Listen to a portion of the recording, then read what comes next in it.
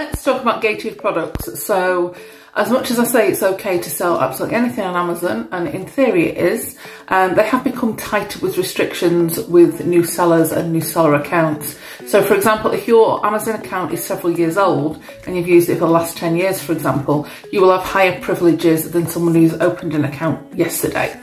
So they do this to protect their brand. So this is why I started out selling the likes of books and, you know, workbooks, like teaching sort of aids, that kind of thing, and, you know, food, because they were very easy, accessible markets to entry. And once they know that you're a good seller and your products are good, you've got good reviews, you're not keeping customers waiting, all that kind of thing, because let's be honest, Amazon is hot on customer service, that is what it's known for. Then you get basically a higher rating, and there's lots of stats and analytics that go with this, but that's the reason they do it. And then they will open up new markets to you. For example, you know, very lucrative ones are things like selling Nike. I don't think anybody's going to be able to access that market probably ever again, if I'm honest.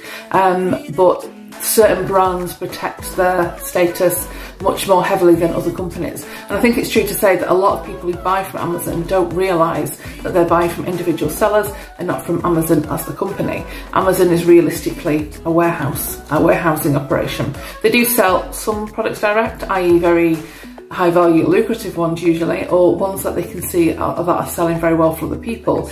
But generally speaking, there's probably more work and actual business going towards individual sellers such as myself and large and small organisations who sell on there rather than Amazon directly. So there's lots of things to consider with that, but basically they will gate these products, i.e. you will not be allowed access to them. Certain toy manufacturers such as Hasbro, you know, Mattel for Barbie and places like that, that are, you know, a very high quality, high selling brand, you will need to earn that privilege to be able to sell those products.